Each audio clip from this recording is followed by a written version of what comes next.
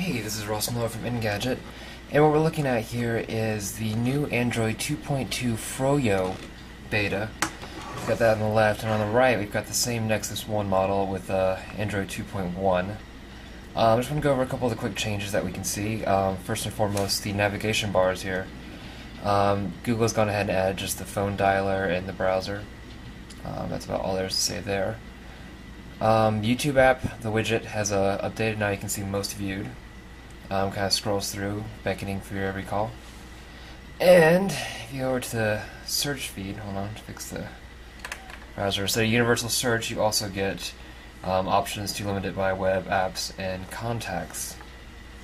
Okay, here you see we're going to put a Froyo at the top and a Claire below. Here you see the same tennis match on YouTube. As you can tell, the default video, the default video is basically the same as the HQ on here, whereas if you switch over to standard here, you get definitively actually lesser quality.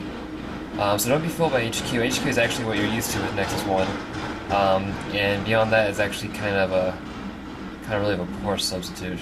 USB tethering, portable Wi-Fi hotspot, provided the carriers don't get really pissy about it. All I gotta do is go ahead and just click.